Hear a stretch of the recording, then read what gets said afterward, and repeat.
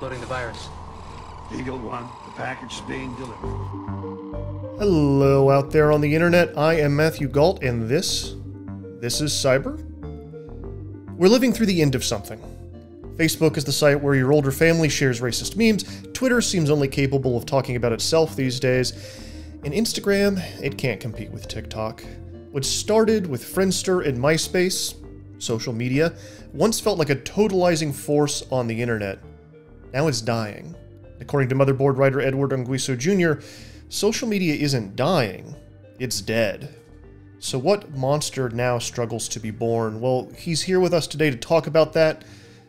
Ed, thank you so much for coming onto the show again and kind of doing a part 2 of our Facebook conversation from last week. Yeah, no, really excited to come on and talk with you about this. I am too. I really loved the last talk we had, and I was thinking earlier this week as we were putting together like what we were going to do for Cyber, and I was thinking, I really want to talk to you about like social media dying in general. And then I think Emmanuel or Jason was like, well, you know, he's writing this piece about that specifically. And I was like, perfect. By the way, there's a new piece on the site from Ed about social media being absolutely dead. Let's run through the basics here at the top. I know we talked about Facebook for 45 minutes last week, but what are the broad strokes of its kind of downfall very quickly? Yeah, so I think, you know, what really set this off is the investors punishing Facebook for its push into the metaverse, the advertiser revenue coming down, partly because of Apple interventions and also because of the economy. And then Twitter's, you know, controlled demolition after Musk took over. These are two of the major examples of social media we have, you know, because Facebook owns Instagram as well, is trying to do Reels as a copy of TikTok. And Twitter is also another platform that is overrepresented among, you know, public figures, journalists, and so on and so forth. So, you know, I thought that it was a really good opportunity to kind of talk about what these platforms actually are, which is that, you know, there are advertiser platforms that offer some way for you to socialize with other people, but nothing that we would, you know, if we were stepping back and thinking about it, would actually call it socializing. And that this is a larger trend in the sense that we, you know, there are developments that are going on where it's a shift from, or an attempt to find a way to shift from advertiser revenue reliance to, you know, generating or turning people into content creators and consumers of that content, to keep things more in-house. But one way or another, you know, what we think of as social media networks and social networks are not, right? They're just attempts by these corporations to figure out ways for people to spend more of their time on there so they can generate more data, use their services, find more insights for more goods and services to provide them later on. And it's been something that's been unraveling, but it also is an opportunity to think about, okay, like what do we actually want in a social media network? And how, if do we get there, and is it possible to get there? Can you tell me a little bit more about what the original pitch was for social media, kind of as it was developing in those early days? What was like on the cover of Wired that everyone said we were going to be doing? Everyone was under this idea that we were going to connect the world, right? That was the premise of what Facebook was talking about. We're going to connect the world. We're all going to be online, building communities, discovering ourselves, finding nice, good digital ways of expression and consumption and communication. There were various pitches and strategies to try to insist this was happening. You know, there's one early iteration that these social media sites would also allow people to find and cultivate political identities and movements, and so they would be able to upend authoritarian regimes. They'd be able to rally for political change in their communities, be able to achieve projects and some semblance of civic life that has been unavailable to a lot of people. Right. I want to highlight real quick there, sorry, just like two points that I think in that sphere that historically we may have forgotten a little bit.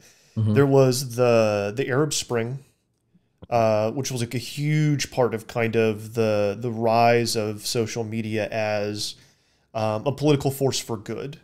right? People were people were organizing. They were going to throw over these autocratic regimes in these Middle Eastern countries. Things didn't quite go everywhere the way that we thought it would. And the other one that I always thought was kind of the other side of the Twitter story specifically that we don't really talk about was there was the mall shooting in Southeast Asia, and Twitter was used both by the attackers and the people inside to share information in real time about where everyone was. And you saw this really bizarre interplay in that early day.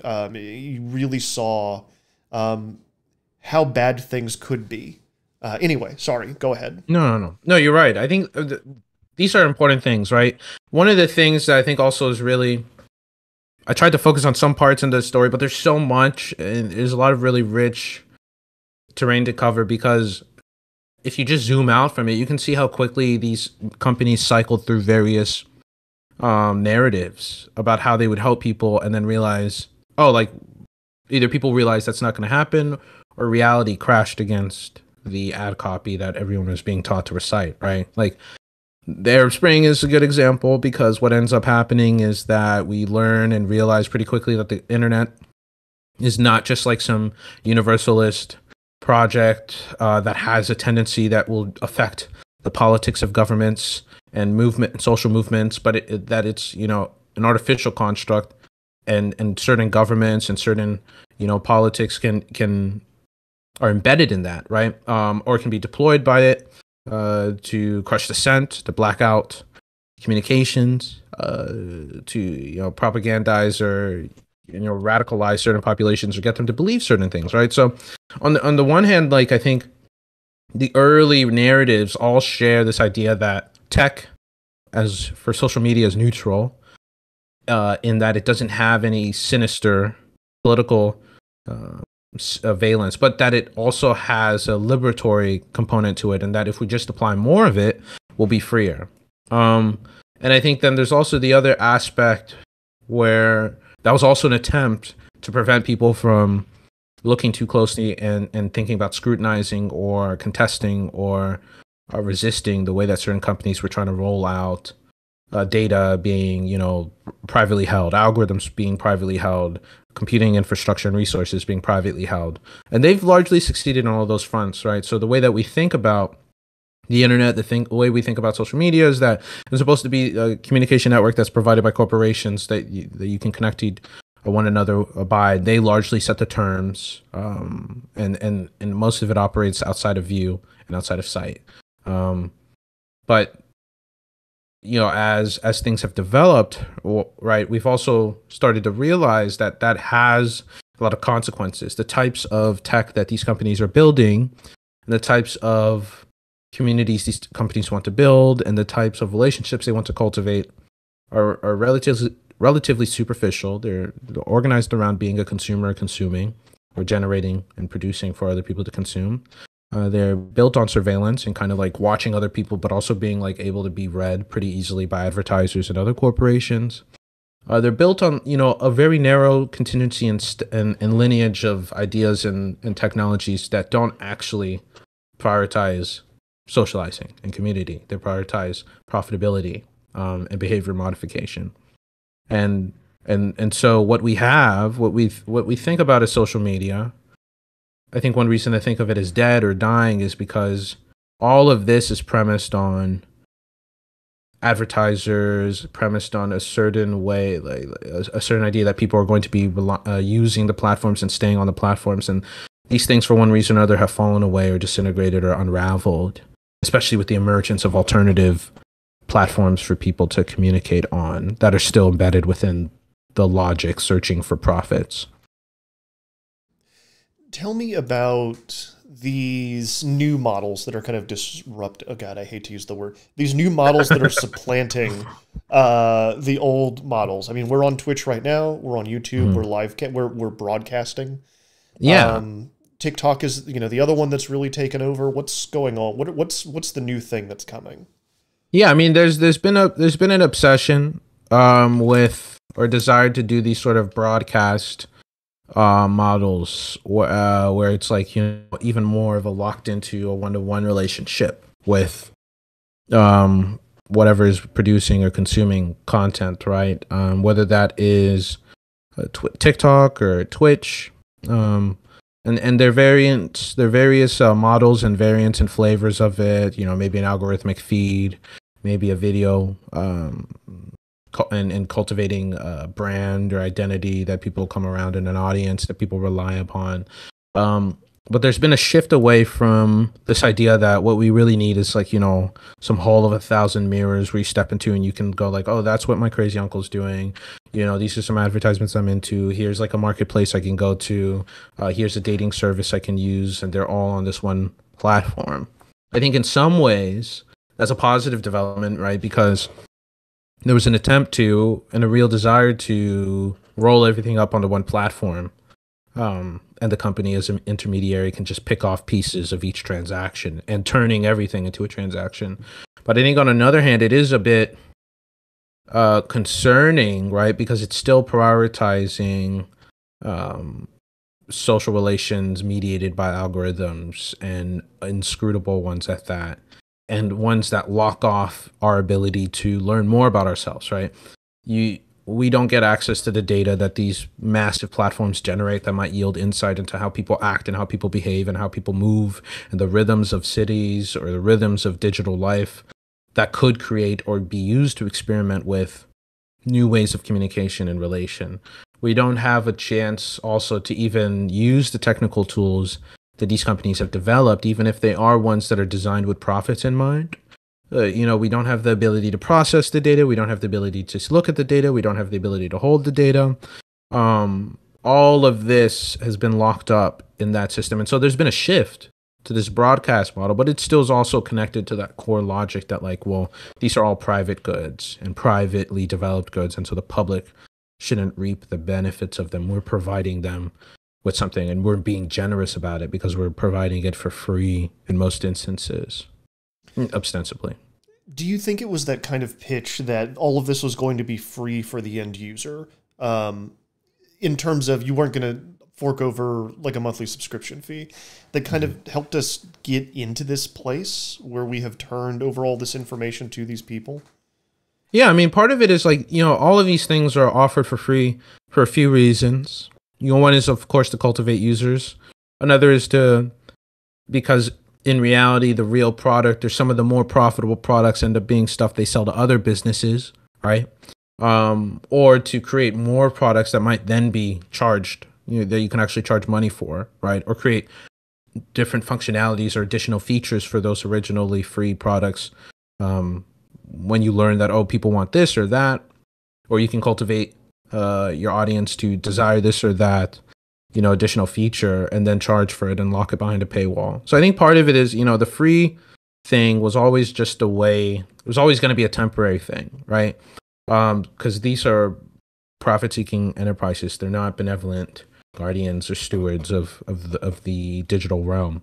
And so they're always looking for ways to sell these services, whether that means selling them using insights to figure out how to sell things to the Pentagon or to, you know, IBM or Intel.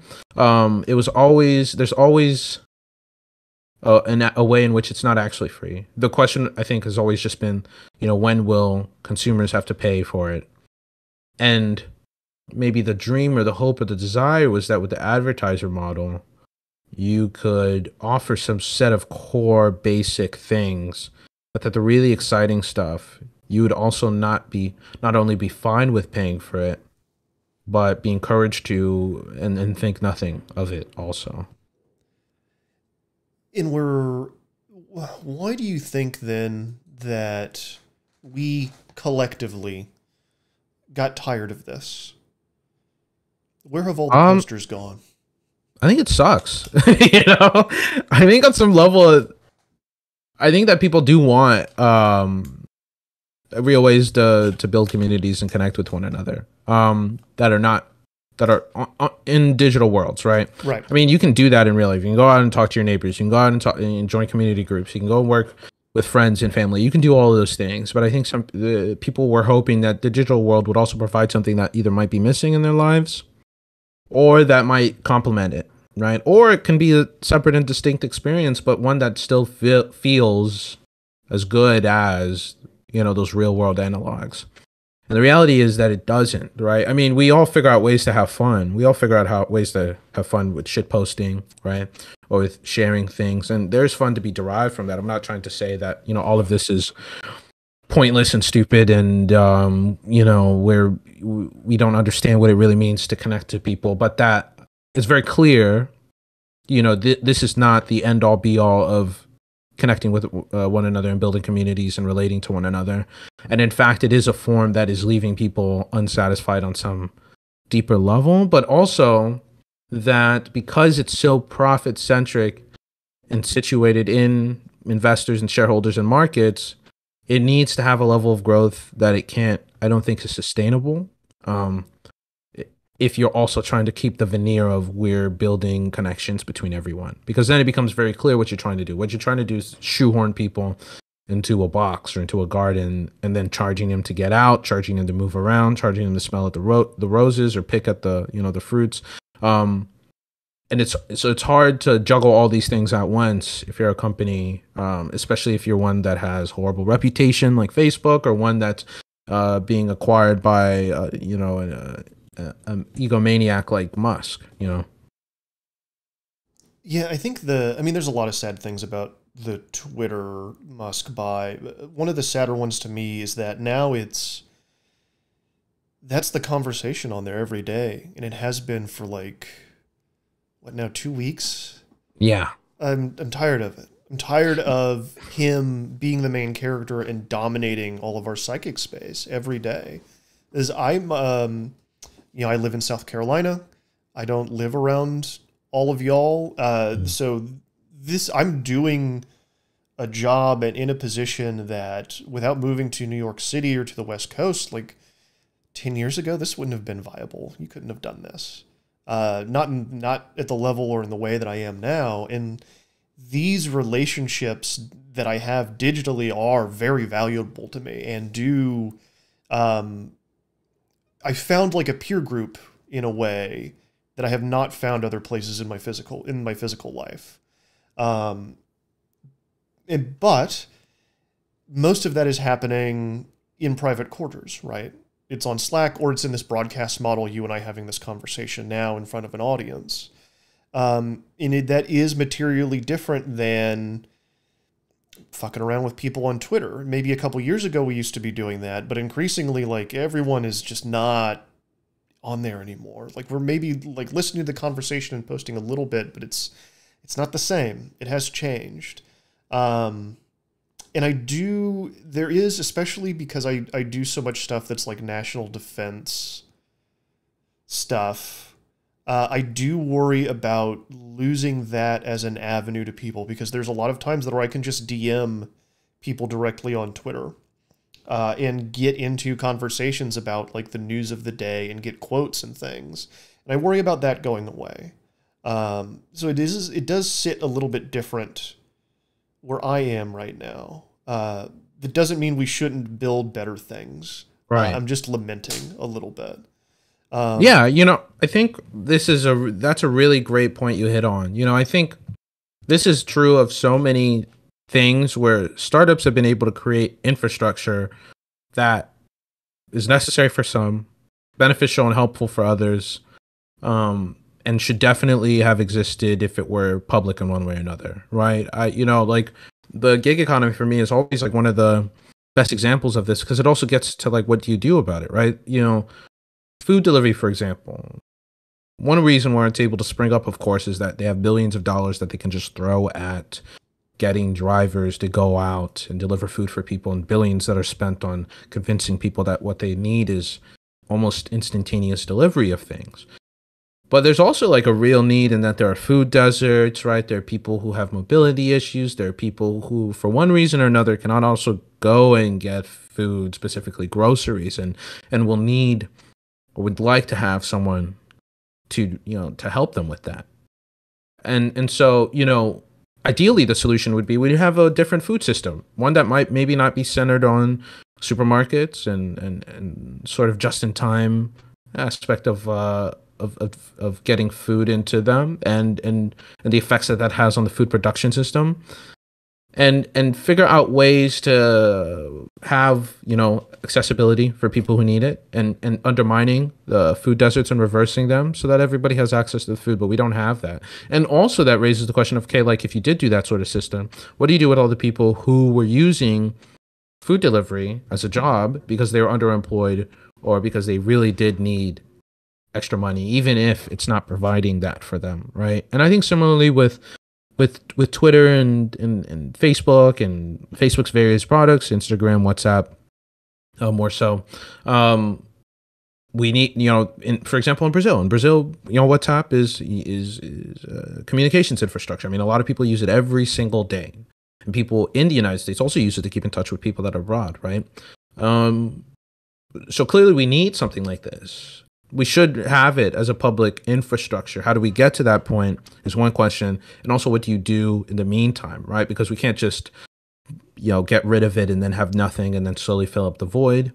Or we could, and maybe that's a possibility that should be pursued. And maybe we are, you know, reluctant to do that, even if it might be a good option. But also, you know, like what aspects of the system that we have now do we like and enjoy and want to keep? And some the things you talked about are things that are important, right?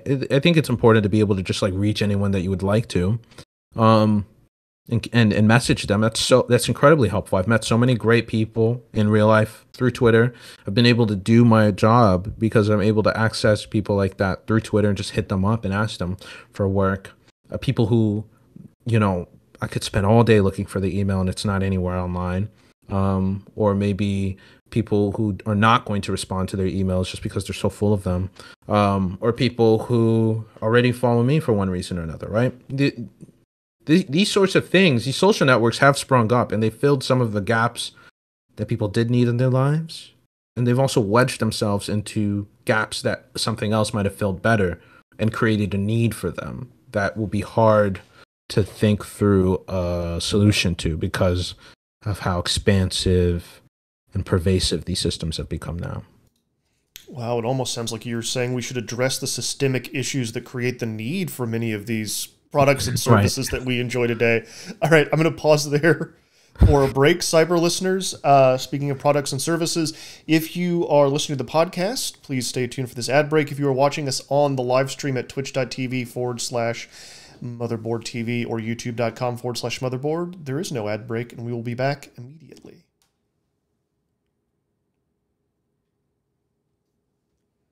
All right, cyber listeners, welcome back. We are talking with Edward Anguiso Jr. about his new piece at Motherboard, Social Media is Dead.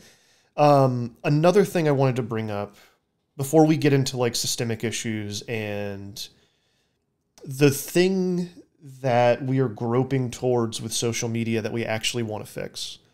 Do you think that, as it did with so many other things, that the pandemic accelerated us being tired of this panopticon? Because it seemed to put all of this stuff under a lot of stress, right? I think that the surveillance systems that have arose during the pandemic have definitely contributed to it. I mean, on one level, there's just been like a big pushback to all sorts of lockdown practices and anything that seems to be related to them. All right. There's also been like some, you know, sort of low level and building resistance and pushback to surveillance, linked a little bit to the uprisings that happened in 2020, and also to frustrations consumers might have with these companies. And I feel like they probably mixed to create something that is going to sustain itself. But I do also think that the pandemic also probably did help contribute to this sort of realization of isolation and atomization and loneliness, right? That some people were able to, you know, retreat into these online services and ignore or satisfy or push away, but that others were not. And all of this comes to a bear on one level and is might manifest in interesting ways now that we have these openings provided to us by the glorious market in Facebook's, you know, stock price collapsing and Musk, you know, generally failing or flailing in his attempts to figure out what to do with Twitter and pay for the debt interest that he incurred to own it. So I definitely do think that like the pandemic has been a catalyst and an opportunity for a lot of things for people to think about what they actually like, what social media would we want, what would a social network actually look like, and what are the things about the systems that we have now that are undesirable to them, that are unfulfilling or oppressive or restrictive or disgusting. I want to sit with disgusting for a second because I feel like there was also a lot of us living digitally and living online during the pandemic where we spent a lot of time with other people and realized that we didn't like them necessarily and we didn't want this connection, and that this, by the nature of the social media that had been built, we were kind of forced into these connections we didn't want. Do you feel that? Yeah, I think, one thing, all these platforms are designed largely to keep you engaged with things that would be absurd anywhere else, so that you spend a little bit more time there, so that advertisers feel like they were getting more bang for their buck, so that it's easier to you get a sense of demographics that can be carved up for various corporations and third parties. And so like there's an interest in forcing people to like sit there with their eyes, held open and taped open. But as you said, it's not it's not fun, especially when you realize over, day in, day out, or week in and week out, that you actually just don't like it, or you don't like the people, or that you're noticing things about using these platforms and services that you wouldn't have otherwise because your relationship was different before the pandemic. I definitely do think that there's disgust, and it gets sublimated in a lot of ways. Some people have turned that disgust into anger, or into dissociation from the platform and with it. Some people turn that into hate, and the hate can take many forms. You can be petty like me, and hound people you don't like, or maybe it turns into the frustration and anger with the entire thing itself. But I do think that disgust, shame, frustration, and desperation, I think, are all like pretty powerful motivators that are underappreciated in terms of why individuals themselves, on top of all the other issues we've hit on, the economics of it, or maybe the actual structures themselves and what they make the experience to be, get people to say like, I don't actually know if I want to keep using these things the way that I've been using them. And so what is the opportunity point that we're at now? What do you think the thing that we want actually looks like, and what does it do? Well, I think we have a sense of some things, but not of everything, right? Like one open question is whether or not we need one social network or multitudes of them that do different things and that maybe overlap and are redundant, that are exclusive and so on and so forth, right? It's not clear to me that we should have one social network that does everything for everyone, and you just have to go to different levels of it, right? It makes more sense to have something where, after, or maybe to step back and think about it this way, and that, there are issues that everyone probably has in their own little neighborhoods, communities, groups that they may be a part of. And the solution to that, they require information that we don't currently have access to because, maybe Google or Amazon has that information and not going to give it up, or the algorithm's connected to it, right? It would be hard for us to figure out what problems are present and what solutions we might want if we don't have the information in the first place. And so I think a huge part of figuring out and discovering what actual social networks we'd be interested in, whether those are social networks simply to connecting with people or to solve problems without a startup or market being the vehicle for solving them, or to solve them through political processes and so on and so forth, would require breaking open and making public, the algorithms, artificial intelligence, the data there. And that would lead to an unfurling and in a period of experimentation, I would hope, or should be used in a period of experimentation. But I think on the basic level, like, yeah, we know that people want to be able to communicate and build communities and do so in a way that doesn't feel like it's just really transacting and commodification at each level. I think also people, are interested in or have shown interest in these sort of decentralized networks, where communities can have their own flavor or blend of people coming in and out of them. A community that doesn't seem to be overrun with bigots and hateful speech. That also seems to be like responsive to what people are actually interested in, instead of force feeding things into them through an algorithm that's concerned with achieving certain ends or outcomes that are not about just ensuring people are socializing or building connections with one another. But all of these things are, I think it's hard to pin them down, partly because the ways in which we handle those things are pretty expansively articulated in their just in a market logic and a capitalist logic.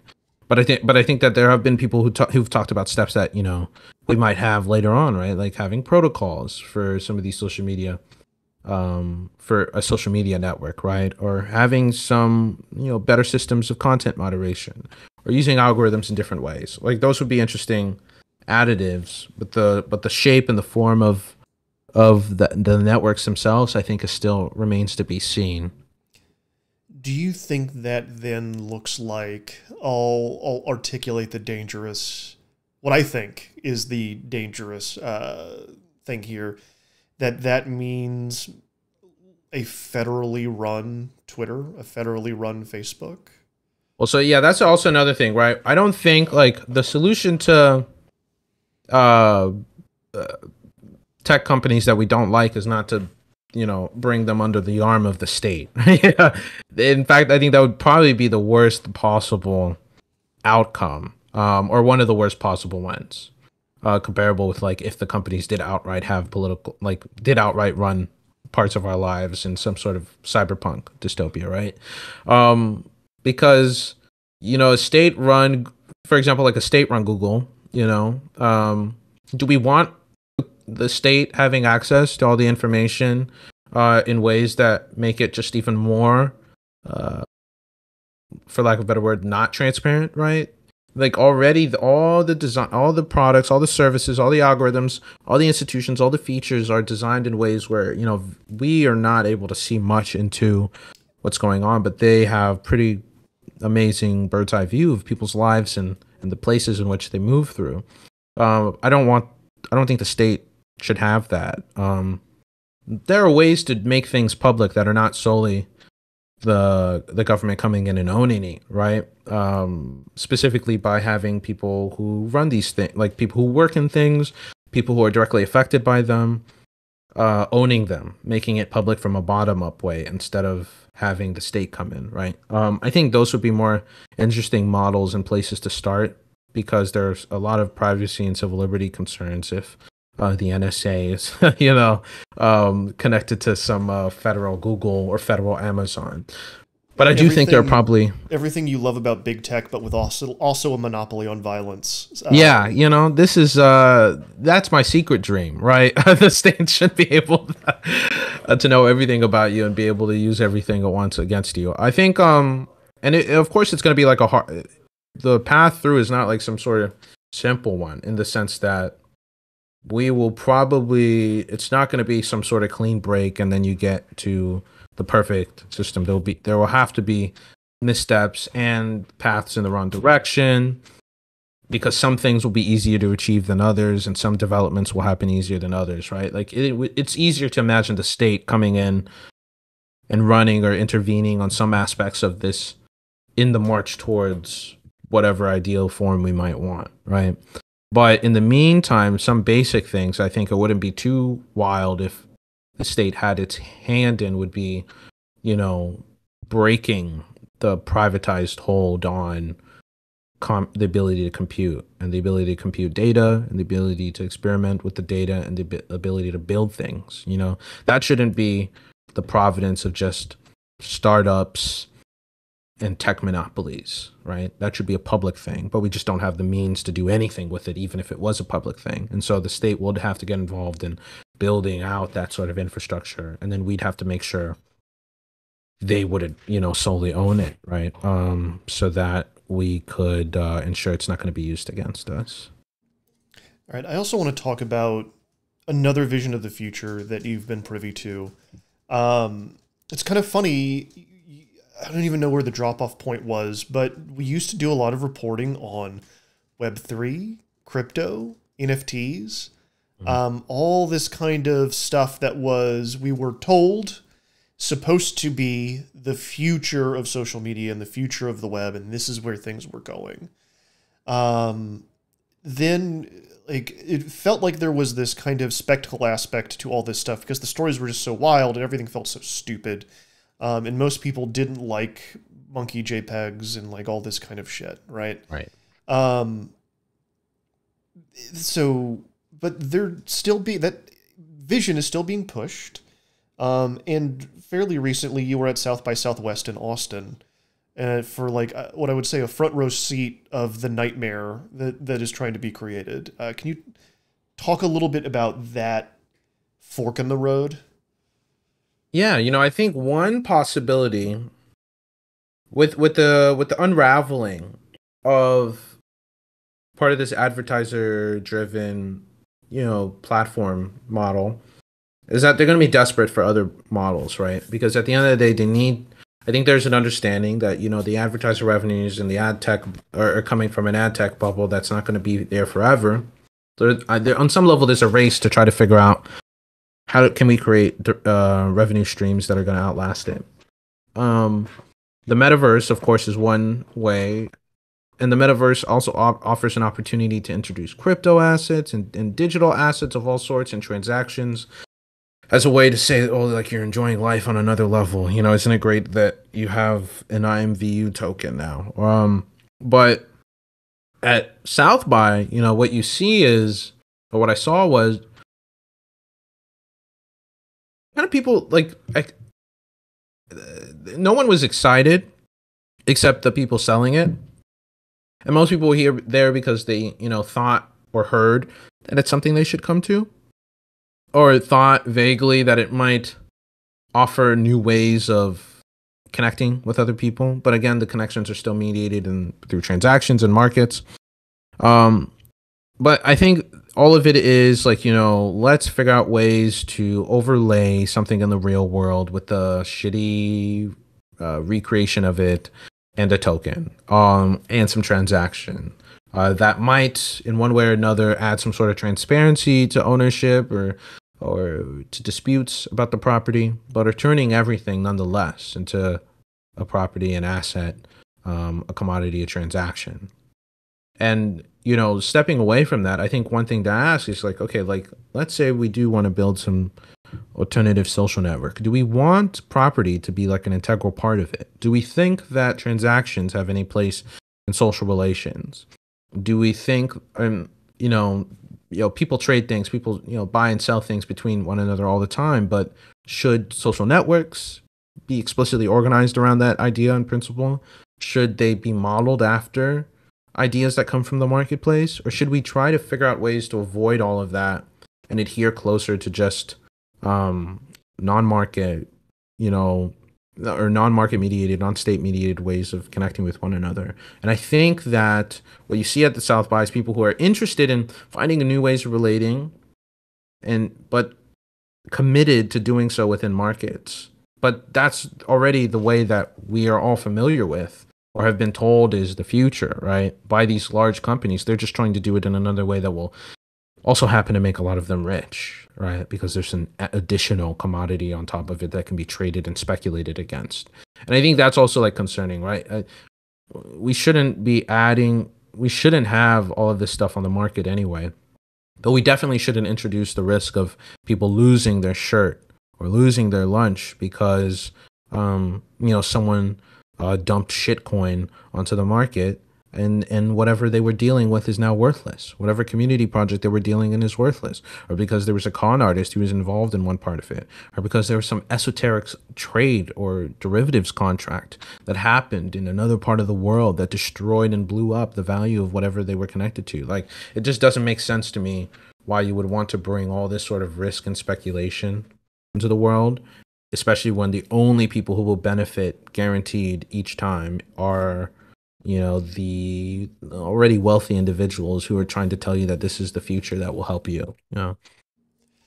And also there's something really sad about a lot of these crypto and NFT spaces, especially because a lot of them succeed by lying to the people that they're getting involved about this being a community.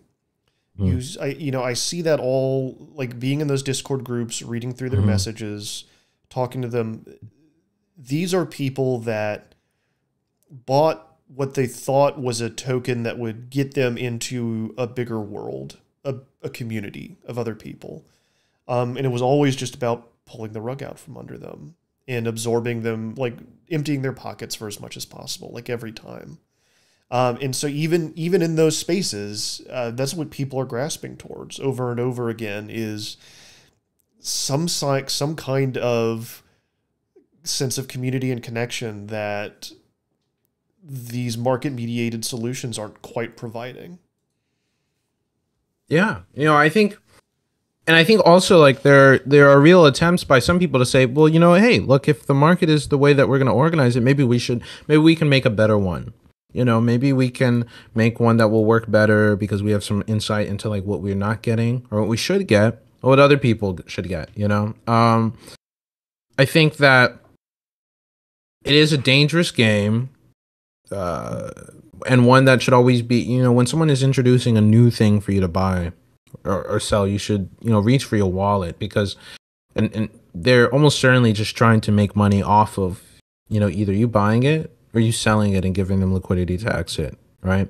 Or you selling it to someone else who comes in and, increases the value, and then you can have the liquidity to exit.